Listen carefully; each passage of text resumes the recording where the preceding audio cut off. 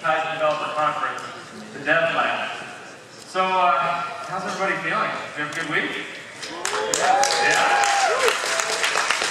That's awesome. I'm glad to hear you all say that, because really, you know, I've been to every Tizen event that we've had since we started this, and this is hands down the best that I've been to. In terms of the people who are here, the sessions that are being presented, the sponsors that we've got, this has just been the best so far. And never have I run more as early in the morning, slept less, or smashed so many pairs of glasses. I got so excited today I crushed my glasses and some miracle around my face. Anyway, this is the DevLab, and we're going to go through a couple of things today. The goal is to introduce you to the native API, introduce you to the web API, then take you through how to actually create some code and get it deployed on a Tizen device. Now, for those of you who aren't aware, this is actually a two-part session. We're going to start off in here, we're going to take a short break, then move to a hackathon, which is happening in the Hacker Lounge. You can find that downstairs. You can follow the signs out in the lobby. Before we get started, though, I'd like to give you a few more details on the Tizen App Challenge. Now, you've all heard that this was announced during the keynote, TSG keynote, a few days ago, and I wanted to give you some specifics on it, what you can win, how to do it, when it's open, and those sorts of things. So what you can win, this is the most important part. You can see we've got some pretty impressive prizes here. If you're developing a game, grand prize, you win up to $200,000. If you're developing in one of the non-game categories, up to $120,000. And for the top 10 HTML5 applications, there's an additional $50,000 available. So we want to see some great apps coming into the Tizen store. We want to see some great apps submitted to this contest. And we really want to see some HTML5. So, again, this is the contest. So, how do you enter? This is another big question. It's actually a two-stage process. Stage one, submit your app to the Tizen store. Seller.tizenstore.com is where you go for that.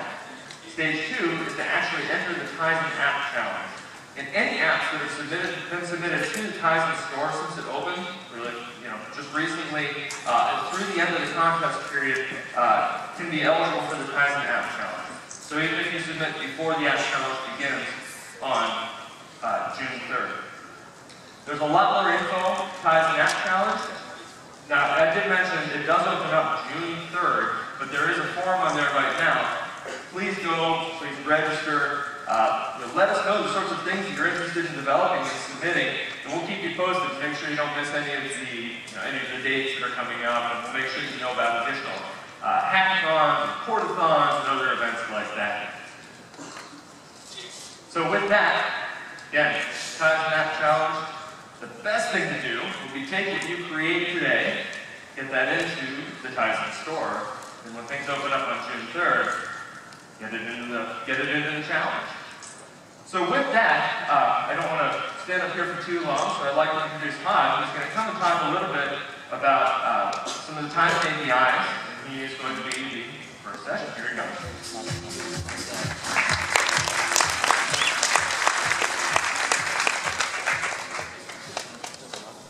Alrighty. So my name is Todd Greeley. I am a technical evangelist with Samsung. And today I'm going to run through, and this is going to go kind of quick because I want to actually go through these slides and get us into an actual code session. So I'm just going to jump right in. As mentioned, I'm going to talk and give you a quick overview of the native development environment and actually show the beginnings of creating a typical app. And so we'll actually walk you through how to build a simple application to get you started with this. So first of all, Tizen SDK overview. How many people, I don't know, saw like sessions on this already? There are people that aren't familiar with Eclipse. I'm going to assume, I think everyone here is pretty mature developer in mobile, probably to some extent. But I do want to kind of run through quickly, just so you can follow along with the coding session in a minute here. So, Tizen was built with the SDK, comes with an IDE. You almost certainly recognize this if you've, certainly if you've worked with Android or lots of other development environments. You'll recognize the sort of typical Eclipse layout here. A couple of things I wanted to point out that are unique to Tizen here. One, we have the Connection Explorer. So this is where you're going to be able to see when you're hooked up a device. You can actually go through and look at the file system. I get kind of a kick out of the fact that if you're used to Linux file systems, it'll be blindingly obvious immediately that this is a Linux platform underneath. And a couple other extras that we have are the event injector. So this is really a nice extra kind of tool that you don't have in some of the other platforms, where you can actually simulate all sorts of events, and I won't go into the whole breadth of them, but you have things, from typical stuff that you'd expect all the way through, NFC and a bunch of other things supported. And there's also a little code snippet bit. So that just helps facilitate just a few standard things, particularly around doing exception handling and logging and some simple stuff like that that makes life easy to cut in there. So, not surprisingly, of course, I think this comes with a device emulator. So I had shown you the Connection Explorer earlier, and this is just kind of a blown up view of that to show you a little bit of what that looks like. And in particular, what I wanted to highlight is how you actually get to the emulator manager. So I'm trying to get into sort of practical bits and pieces here of how you actually use this. So, certain things can feel a little bit hidden. So this is where you're going to go to bring up the emulator manager. And the emulator manager is, of course, where you're going to set up your virtual devices to use for your testing. And it's really straightforward here. You can just go in, create a new emulator. There's a few parameters that you'll want to set. It's things like memory size, the actual display density, things that, of course, you'd expect in something where you're supporting, different size devices. In terms of the Project Explorer, these are just to show kind of the layout of some of the things that you'd expect to see when you create a project. So you can see, as you'd expect, the source and header files are in their own subdirectories. So source, the actual CCP files in one, and the header files in this include directory. There's some other things that's important. This binary segment. The reason I like to point this one out is because this will tell you whether your compilation worked or not. If you don't have your binaries directory that gets populated after you build your app, then something's going wrong. Resources, typical thing where you're going to have images, audio. It's also where you're going to have your UI layout files. And the UI layouts are XML files. Again, if you're used to Android, you'll be familiar with that style of doing a declarative layout. Libraries, so you can actually have, again, its underlying system is actually Linux, so the ability to have actually shared object libraries can be useful. Your data directory, so this is basically something that's where your application it's the portion of the file system that's kind of set aside for your application to say anything is persistent data. And actually inside of there, you can find an area with, actually not inside there, but another key one to point out is the share area, where you can actually have data that's shared and accessible between applications.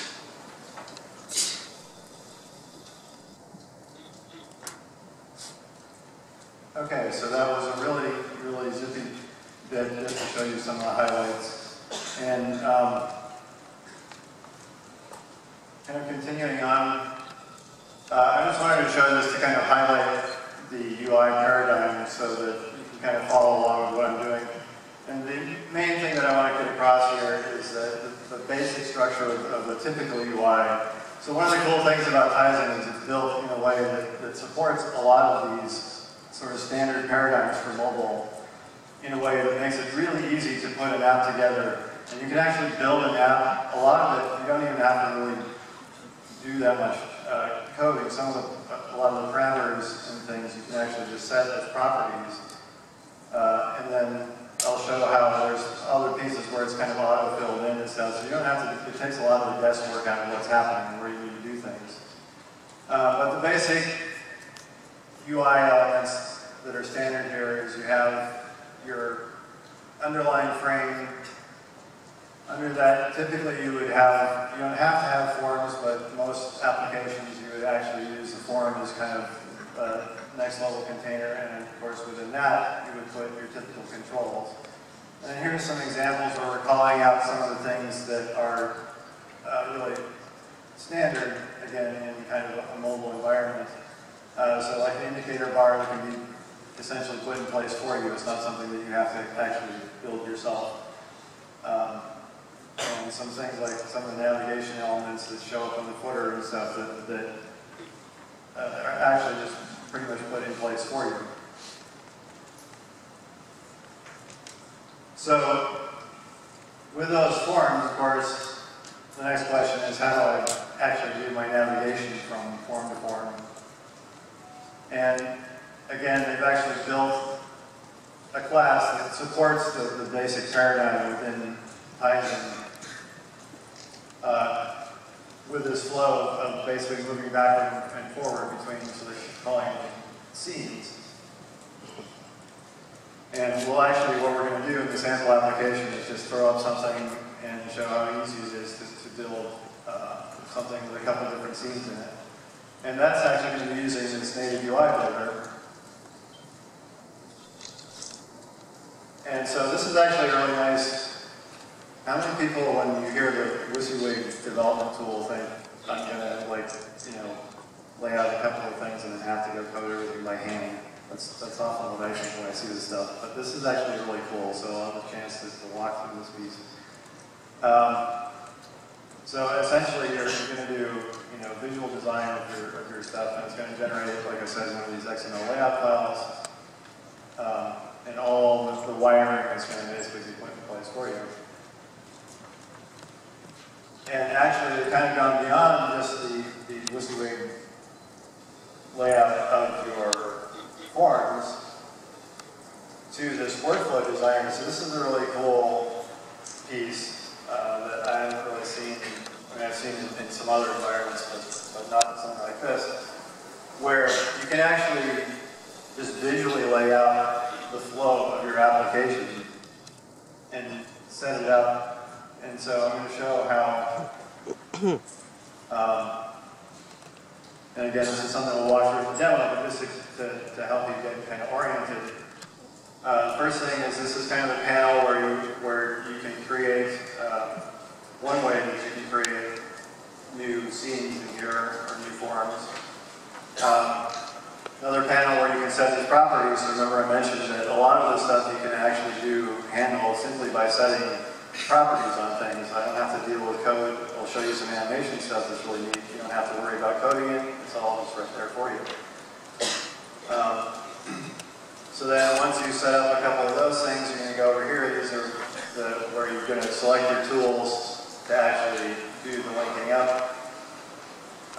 And then the final bit is actually where you're literally just you know, dragging between these elements to indicate the flow of your application. And then the last bit that I'll call out here is adding an event handler. So it's like, of course, the wiring is all great, but you know, you need to actually get in there and do a little bit of code to handle some of this. And again, this is something where it's basically, a lot of it is going to be done really simply for you. So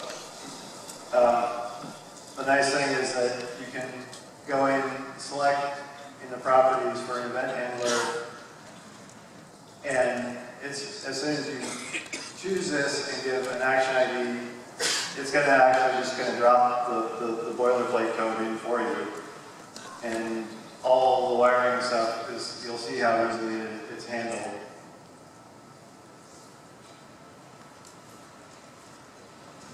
So that was really quick. And again, just to kind of orient, this is kind of following along with the steps it'll take in showing the application as I build it. So the first thing is, just creating a new project, and we're going to be creating a native project. And in this particular case, we want to use the scene manager, so we're going to be selecting the scene manager template. This is talking about the manifest file. So again, similar to a lot of standard models these days, where you have a file that's XML declaration and a lot of properties for your application. The one key thing about this is that some of the APIs are protected, and so you may not be able to use them unless you explicitly declare the fact that you're using them. So I just wanted to call that out, that needs to be done in the XML, in the manifest file. And then we build the project, and away we go. So, having said that, I'm going to switch out of my demo here. So, actually, I don't want to go to the device yet. We'll go to that in a minute. So you can see I've got all my stuff set up here. So one of the first things I'm going to call out actually is, and this is something that you'll want to set up for just right away. And I'm of course looking at the Mac version, and yes, it's okay that I use a Mac. I said it's okay, I didn't say you had to agree with it. So, you want to set up a profile, and in particular, you're going to want to generate a signing certificate to be able to sign your application. So this is basically is required. I think for the earlier versions of the SDK, if anyone was playing with some of the earlier ones, you didn't actually have to have the signing certificate. At this point, it's not going to build for you unless you have one. So this is fairly straightforward. It gives you instructions on what you need to do. The key thing here is that you actually need to go in the command line and run the certificate generator script. So that's, I don't know if you're used to building certificates or not. There's just a bunch of sort of standard information, and then you can kind of decide what you want to put in here. And so I won't run through all of that. One thing, though, is that you can see here, one tiny trick is that you actually want to, it's going to seem like it's offering to name it with a .p12 extension on it, and it actually doesn't do that automatically, so you want to make sure you can add that to your file name, because otherwise when you go back and look for it, you won't get at it. And then you just want to remember where you generated this. And then you can go back into profiles, and as you can see here that I've got the certificate path, and then of course the certificate, since this is critical to identifying the application as yours, of course it's going to be password protected. So when you choose your password wisely and remember it. Okay, so that's one of the key things to remember in getting started that may be slightly confusing if you don't set it up right away. Okay, so having had that set up, let's go ahead and dive into creating the application here. So,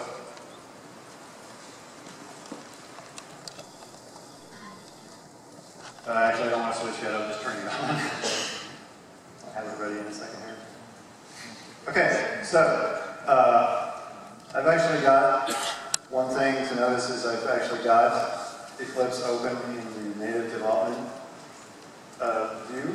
So you can see here I can switch to the web view, and it would correspondingly change what's available over here in my wizard.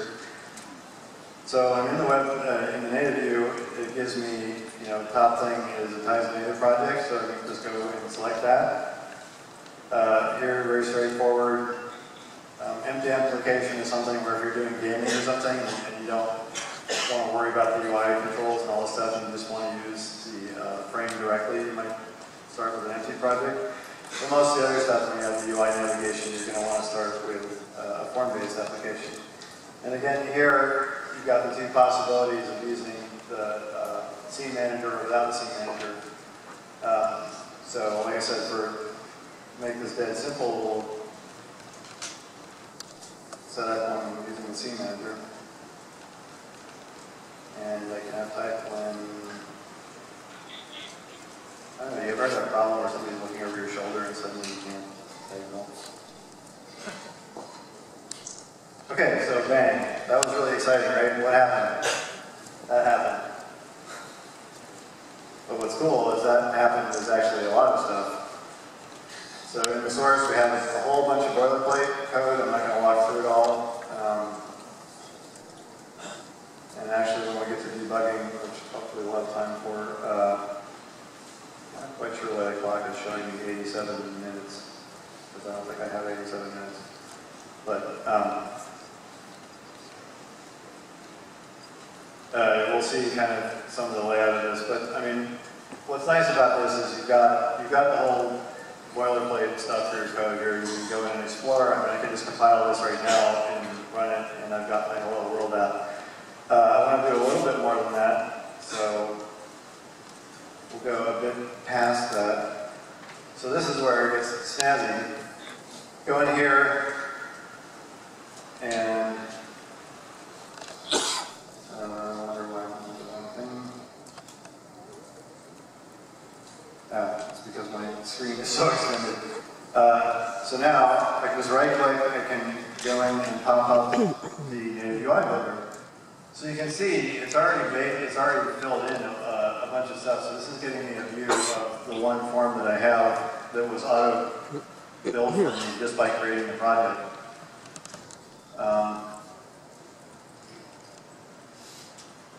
See if I can shrink it down a bit so you can actually see the full thing. So you can see we've got a bunch of the standard, the header bit, kind of flow Tizen, and it's already populated with this nice little button here. But then what's interesting is over on the right,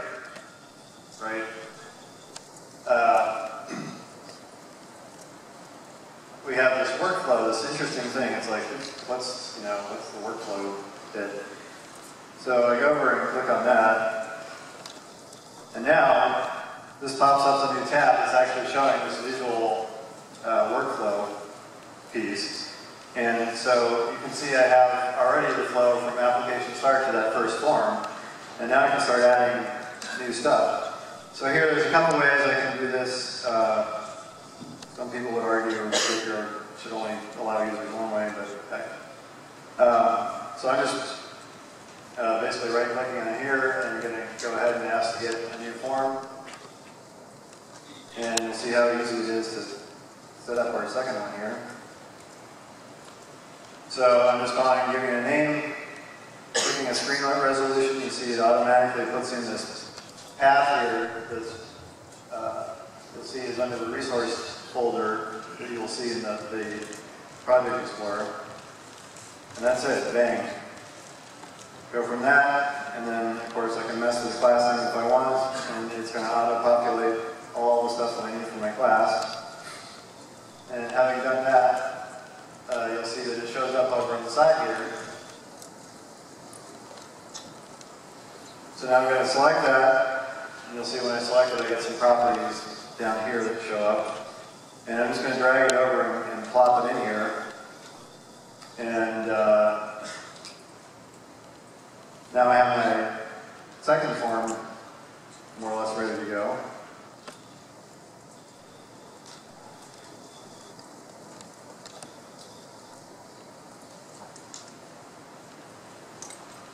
So then, to connect this up, I just hop over here pick the connection option, and then I can go to something that's got basically the callback from the button here. And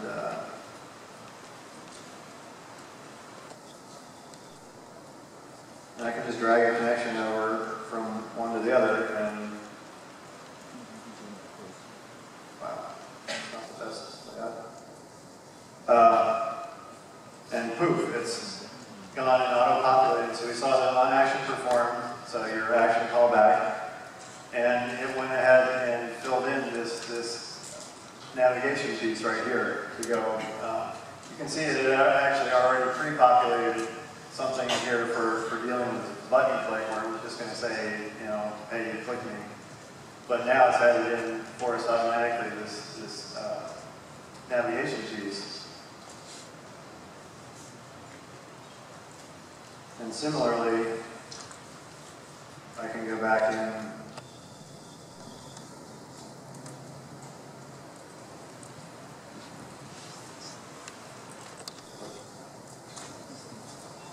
Select the right thing. Oh, I need to add a button for this. I think I'm actually...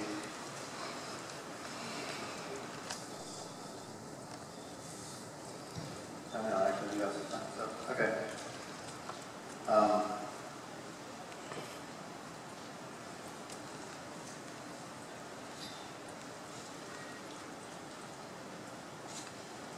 So actually, as long as we've got some time, let's go back and add a button. So you can see that it was really easy. I just wanted to fill out this thing, so I double click on it, and it goes ahead and brings up another tab that's for the second form. I kind of wish it wouldn't magnify quite so much.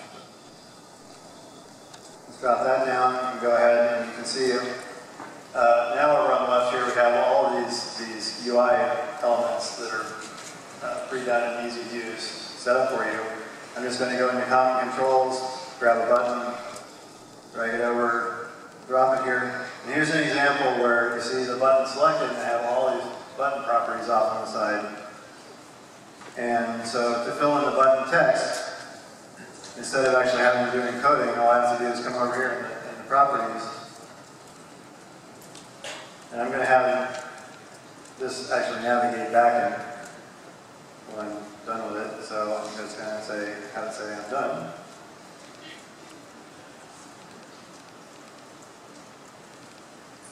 So there I have my button. But now, of course, I need to actually have the button actually do something. So I'm going to right click on that. And up comes the menu, and there's the add event handler.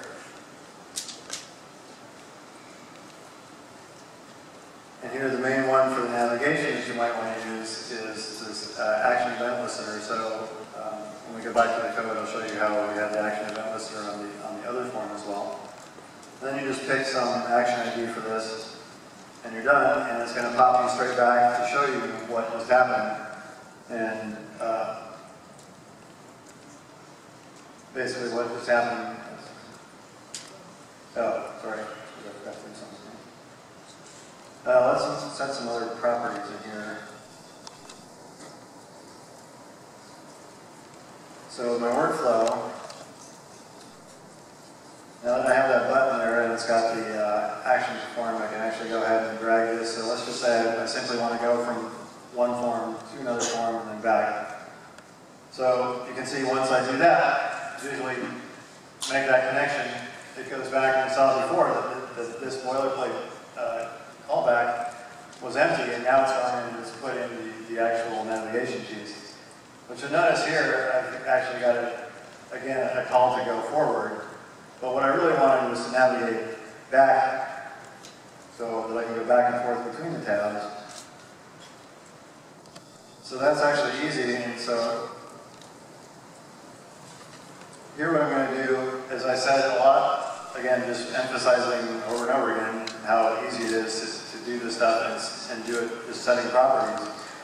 So if I go back, I can select on my navigation indicator, and that brings up a set of properties over here. And one of those properties being the animation.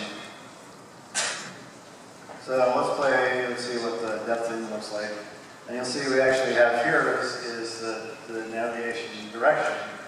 This one is listed as forward, which is what I want to go from my main scene to my second one. I'll go forward, then I'll go pick on this other one and set up the navigation here as well. Do depth out so it kind of matches. In this case, I wanted to actually do a backward navigation. So with those simple steps, I've actually set up everything I need for this app framework that's been something, you could start with this and expand from there. So I'll go in and hit the wrong key. Save everything up. Go back to the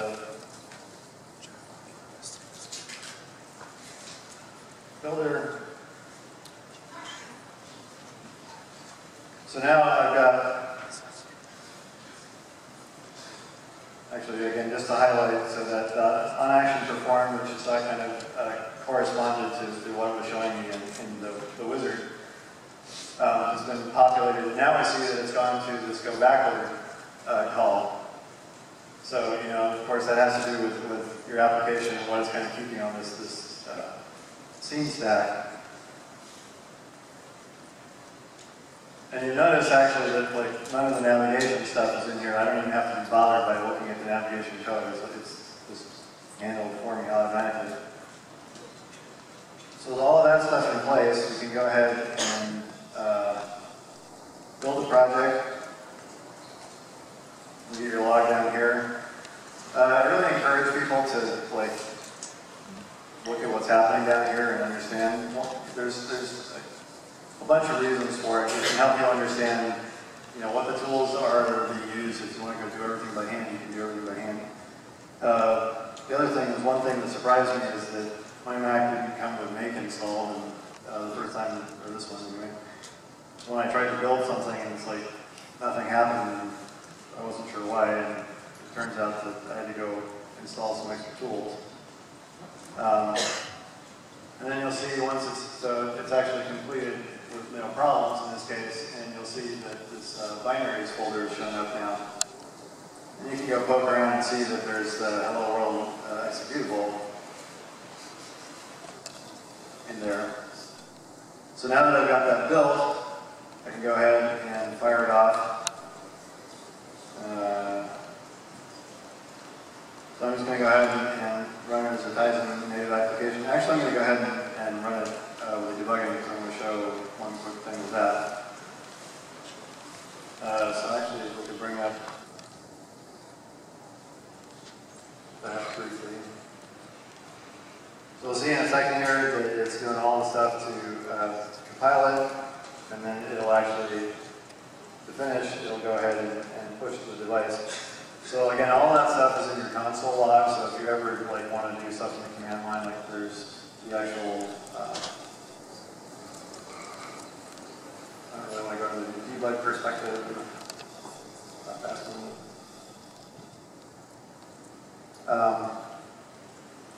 So we see here, I don't know if you saw the transition, but there's a Hello World app that showed up. And then actually, before I kind of continue with that, if we can switch back to the regular screen. When I went to ran it in debug mode, it actually stopped at your main entry point. So your main entry point is this OSP main. And this is a bunch of boilerplate. You can see where it's setting up argument lists and stuff. And then your key piece here is where it's firing off your real application with this create instance method. So just to give you an idea of the flow through your application, in case you really want to get into the details of it. Okay, so you can switch back to your device. And okay, so it halted for start debugging. So I just told it to continue. I didn't set any breakpoints or anything. And then I got my Hello Tizen, and I got my button. And then sure enough, if I hit my button, it goes back, goes off to the next scene. I've got my I'm done there, hit that, and it navigates me back to the original scene. So I really like that it's just very straightforward to set all of this stuff up. And I always tell people, at least me with my kind of background with things, I like to get some framework set up that I can at least understand and start playing with, something that's working, so that once you have something running, right, it's always 100 times easier from that point to actually start adding new stuff and making it really cool.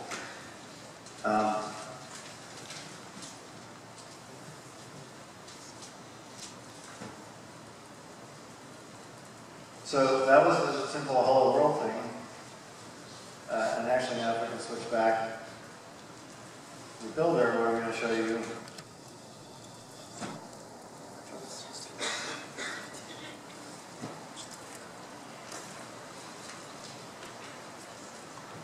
another nice thing that comes along with this is the huge array of sample code that we have. So I haven't really gotten into the APIs. Frankly, there's some really interesting and unusual ones in here. So I'm going to highlight one of them here. So there's a lot of standard stuff that you'd expect in here. And you can see this big list of sample applications that cover all sorts of aspects of things. So, we can go play with UI controls and stuff like that. But actually, one of the really neat ones that I want to show you is this face recognizer app.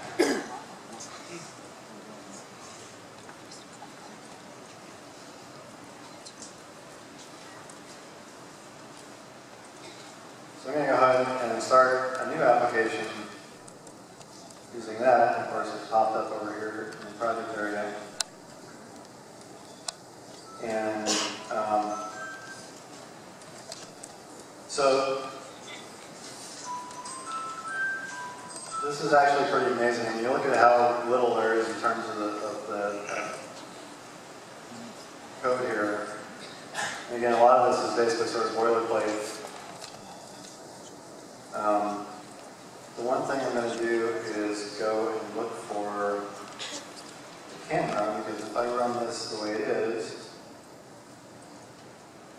so there, Control H, standard Eclipse thing, it pops up. I search for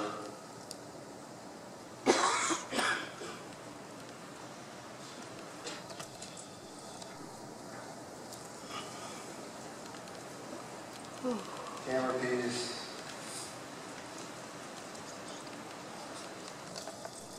It seems easy when you sit down and write this stuff up and then you try and make it visible on a big screen. Don't do it.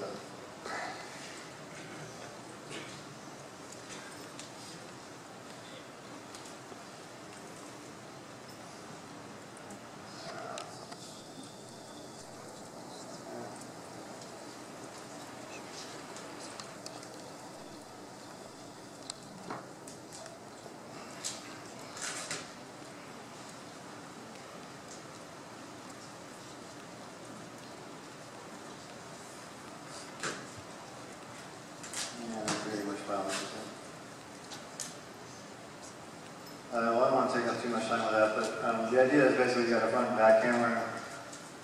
So I'll see if I can just demo this with the back camera. So go ahead and build it. And again, I'm enter.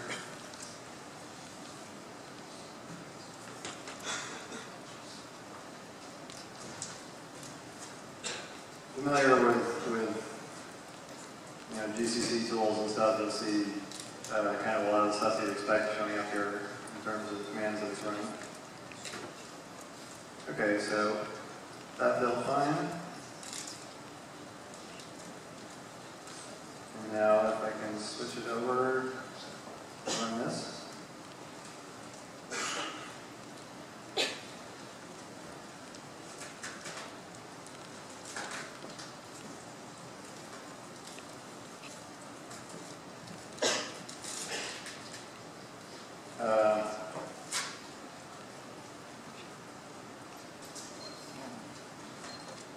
So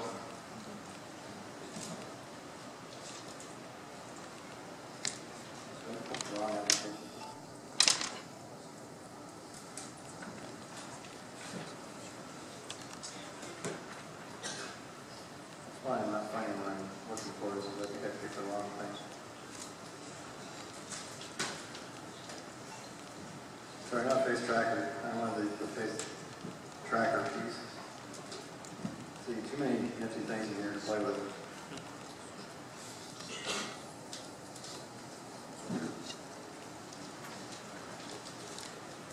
Especially when we switch back to the other pieces.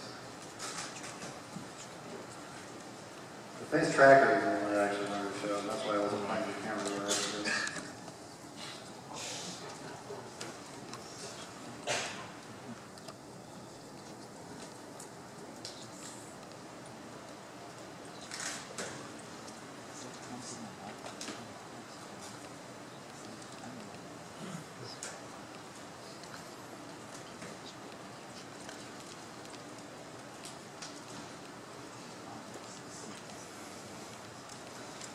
Okay, again, so I can search and find this constructor for camera. I'm going to change this to the front-facing camera. Of course, you have the kind of autocomplete stuff that you're used to in Eclipse. Save that guy.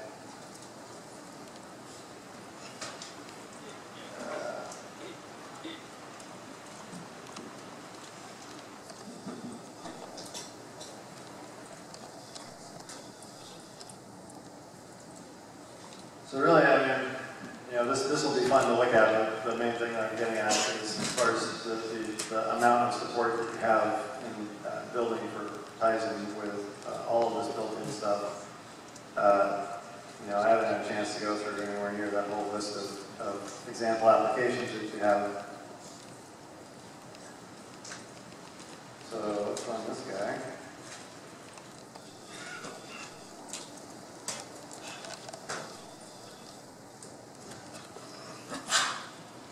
I want to show this just because, you know, we've really done more than build just a sort of standard platform here, but there's a lot of capabilities that go kind of above and beyond what you might expect in other applications. Okay, can we switch over? Okay, so there we go, the face tracker. Right now it's staring back up at Elmo. Fortunately, it doesn't think that Elmo has a face. Let's see if I can get decide that I have a face.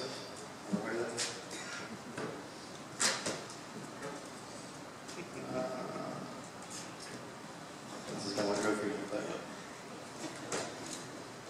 Yeah. So look at that. Is that cool or what? Cool.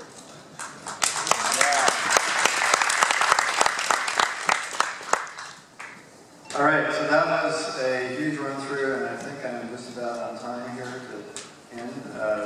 Didn't get into debugging, but if you're used to this environment, it's just your standard breakpoints, able to examine values and stuff like that. But I think it's really nice, you know, especially if you're not so used to C++ or something. This does so much for you that you don't really have to be that concerned about, as concerned about learning the environment. It's like, you know, you can figure out a lot just by seeing what it builds for you, and then the API set is just so powerful that you'll be able to do all sorts of cool stuff. Okay, so I don't know if we were set to actually have questions or not. I guess are we? I guess I have a couple minutes for questions. Do you ever plan on supporting Qt? Qt supporting Qt. So obviously some of you know some of the background of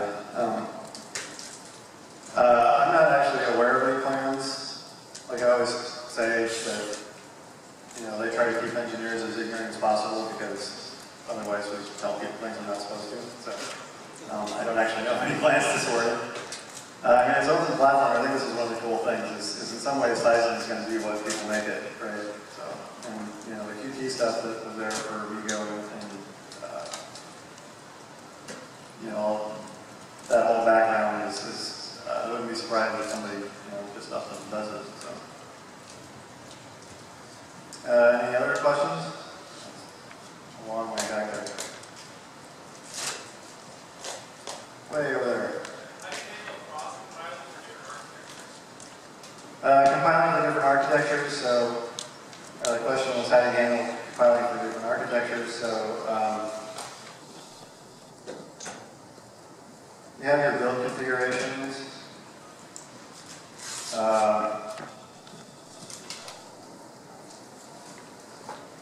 And I think this one's actually just set up for the x86 binary, so I can't kind of walk through the whole thing, but you'll have support in the toolkit for basically, you know, the two primary things. Obviously, Intel's a huge backer, and so you know, having tool sets that support Intel processors is going to be critical. But also, you know, ARM, since it's so popular, it's going to be in there. Okay. And of course, we'll be around for the rest of the DevLab, so you know, come and grab. We've got actually several people that are going to be here, I think, supporting for a while. So I'd love to talk to you more about what we've got here. Then I'm going to pass it over for the web part.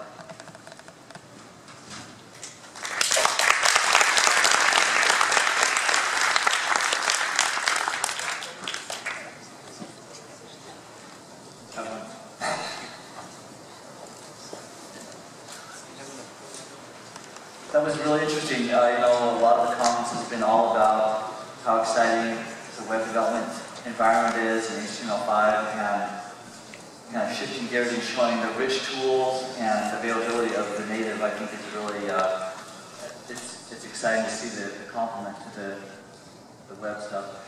I had two comments to make about Qt. I did see a link of another group that had already got a for Tizen, so if you Google it, you'll probably find that. And as far as, just like Todd mentioned, it's an open platform, so if someone creates a platform and adds that capability, they can still have a Tizen platform as long as they satisfy the other requirements that are part of the compliance program. And then the architecture also, he answered well, that the nice thing about the SDK is it can support different tool chains. And currently the emulator is an x86-based emulator, so when you deploy the emulator, automatically builds the x86 binary, and when you deploy the device, it will build the ARM binary. So you can add additional tool chains in the infrastructure that supports that. You don't have to worry about that with the current setup that we have. My name is Bob Spencer. I work at Intel in the Open Source Technology Center, and have been working on Tizen since the beginning, and really excited to see the growth and the things that are happening and all of the development, and especially the tools are getting better and better. Lots of really exciting things, UI builders and scene managers and all of these other things that are pouring into the SDK toolset. So it's becoming a very easy way to create your applications. I went to a couple of sessions, different sessions that talked about using your favorite tools for creating web applications, and we certainly don't discourage that, and we hope that you come to Tizen with whatever tools that you like to use, but we also have an ambitious goal to make great tools that you'll love so much that we hope that you use the Tizen SDK. We want to make it as easy as it can be for you to get your web applications published. Built and published. We have I was just going to make a note, we have a USB pen drive that you'll get after this session. It has the SDK on it. So when you're traveling home, if you're heading out onto the train or bus, you can install the SDK. And this time last year, we only had support for a fairly limited number of platforms, but in that time, we've added quite a bit. So we now, as demonstrated, we have Mac support, which is exciting, and Windows support for XP and 7 and 64-bit and 32-bit also. And one of the things that enables that to have happened is the acceleration of the emulator. And so I just wanted to make a note, when you install on Windows or Mac, ensure that you have the hardware acceleration execution manager installed. It should install. Sometimes on the Mac it doesn't, so just check that you have that. It will make your experience with the emulator 10 times better, at least. It won't, when you're using the emulator, it won't cause you extreme stress like it used to when you were waiting.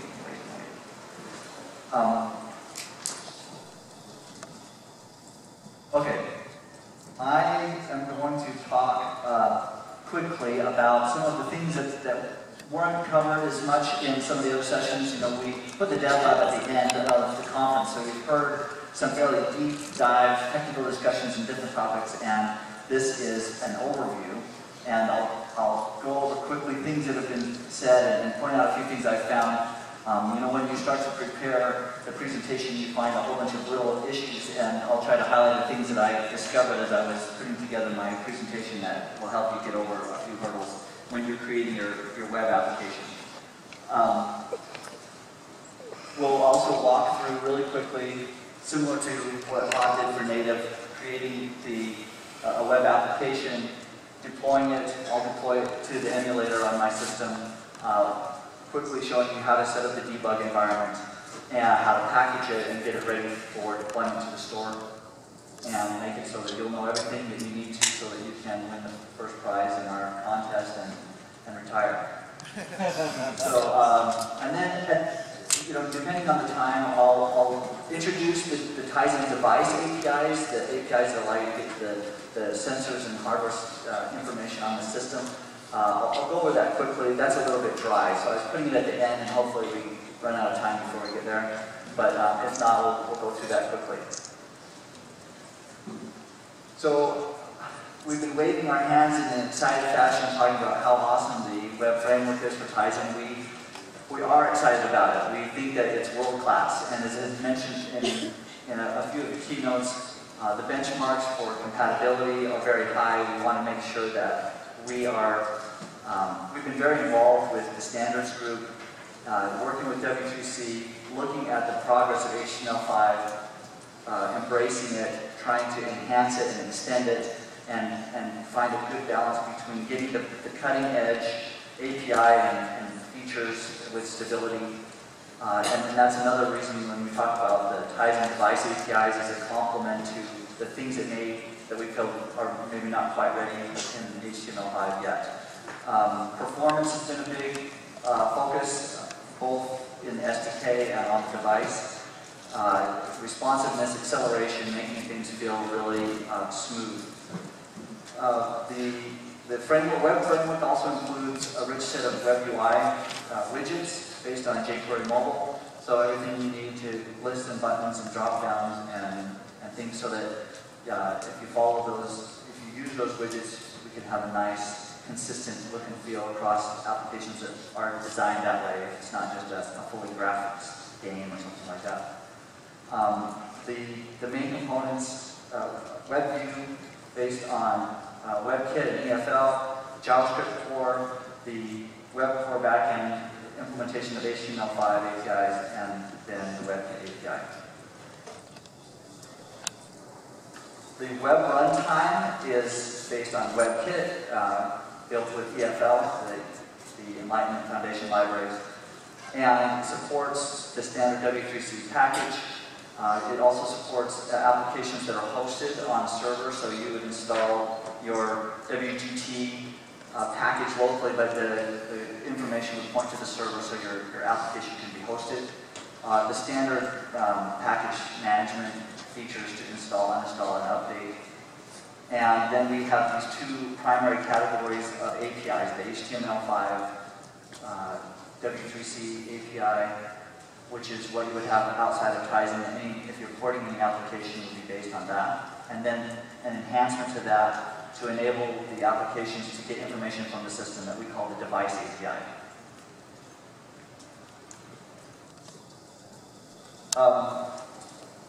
We won't go through every line here, but this is, if you go online and also in the offline help, you can get all of the details about which specific APIs and features are supported in HTML5, and there's links to the definitions of these things in the outside of Tizen, so you can get all the information about exactly what is supported. The features, and again, we're continually looking at bringing in the best and especially the mature and features from the HTML5 progress, and participating there and contributing to things that we enhance back upstream.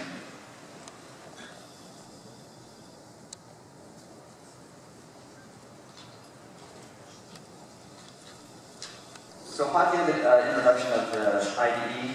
I won't go into great detail there. We'll use it in a second, and I'm sure you're familiar with it, and when you use it, you become familiar quickly.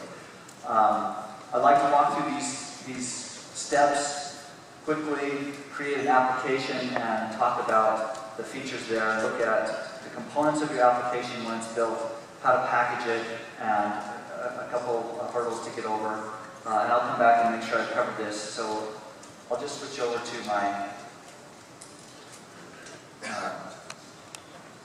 Eclipse environment. So when you come to your project, I'm navigating through the screen, find my cursor. Okay. So in addition to all of the great native samples, there's a lot of good material in the web samples, and I hope you'll work through them. They have a number of different templates that you can use to get started. If you're bringing your application over from another environment, you can just start with the basic, and that will fill out the elements that you need for the minimal application. And then you can just replace everything else with your application, call into your main HTML file, and your application should work. And you can also, there's some information on the website that talks about how to load your web application inside the IDE. There's just two main files that you need. So it's Eclipse based, so bringing your application from another tool, you'll need to create a .project file. And you'll want the Tizen config.xml file for all the permissions and access and features that you'll need for a Tizen application. So those are described on the website. If you look for loading your web application, it has a couple of those template files you can just put into your project. It makes it very easy. Then you can have your project loaded in the Eclipse IDE. There is a whole bunch of web app samples that can give you a head start. If you're doing something kind of like one of the samples, you can look at how they did it. The compass listens for GPS information, and so things like that. I recommend looking through the samples and seeing if you can get a head start there if you're starting from scratch. And then one thing that I have found nice and I'd like to recommend is the user templates, especially if you're working with a group that's creating multiple apps that work together, which is often the case if you're a company and you have 3 or 4 different applications you're targeting. You want them to have similar features. You can create user templates, and then everybody can start out with, you know, the types of things that you want everybody to have the same as. So you can start with the same UI elements and the navigation and everything for your company, for your project, or even for yourself. So I created my own template, and that's what I always start with, and it helps me solve all the little things that I always do every single time. Okay, so here I've created a basic project, and you can see what the contents of the project are, and just to show on the file system, so my workspace is workspace-tdc, and here I've got a project called TBC Bob, and so there's not a lot of magic that goes on there. What you see in that file list is this same directory. What you'll find here is there's also this project file that allows Eclipse to know which builders to use to build your web app. It can be a little bit frustrating when you bring your web application from somewhere else in and it's not building your package and it doesn't give you a lot of information about why. But the reason is because you haven't associated the correct web app builders with your project. So it's building nothing and saying all is well. So you want to make sure that you've got a .project file configured with this information that talks about the different builders to actually create a Tizen web application package. Things are familiar here. So we've got our primary file, it can be any name, and the primary icon for your application. And then I wanted to look inside the config XML. So by default, it was open already, but it opens in this graphical interface, and at the bottom you have the features that are important for Tizen. I'll just mention a couple. You can read about them. I think I might even have that also open here. No, they're also online. It talks about each of the things. I recommend that you understand what each of those tabs means. Two things that are interesting. Features are things that your application requires from the device that you're targeting. So if you are a compass, you might require that a GPS be present. So you need to put into the features that it must have support for that sensor, for GPS. And this is used when your application is in the store to filter which devices would be able to see your application, so that we don't send a compass application to a device without a GPS and it just doesn't work, and then there's a bad experience. The next one that is important to understand is the privileges. So in the device APIs, getting access to hardware on the system requires specific privileges, and we want the user to be able to grant those privileges when they install that application. If you don't put the privilege in your application when you're trying to use those APIs, they'll be failing. So you need to make sure that you put the privilege of the things you want, and then when that application, your application gets downloaded, the consumer will get the option to say, can this application access these features? Okay, the final output is, so all of those things are in text in source, so you can also just edit the text once you're an expert at all the things there if that's what you prefer. So when you create a project, if by chance it crashes, it never happens when you're practicing, but just be glad it doesn't happen in front of a lot of people. You just start it back up. And then move it over. So, try it again. When I built this project, one of the things I found was it's common when I make a project, you may have multiple words to use a hyphen. And hyphen's fine for the project name, but there's an ID that gets generated automatically, and if it has a non-alphanumeric character, then you get this error. And when you go to find out what the error is, you'll open the project, you'll see there's a little red flag next to config.xml, and you'll discover by hovering over the error that the value is not facet valid with respect to pattern something something, which means you have a hyphen. So you just need to remove the hyphen and save your config XML, and then you won't get that error anymore. So just a tip. Okay.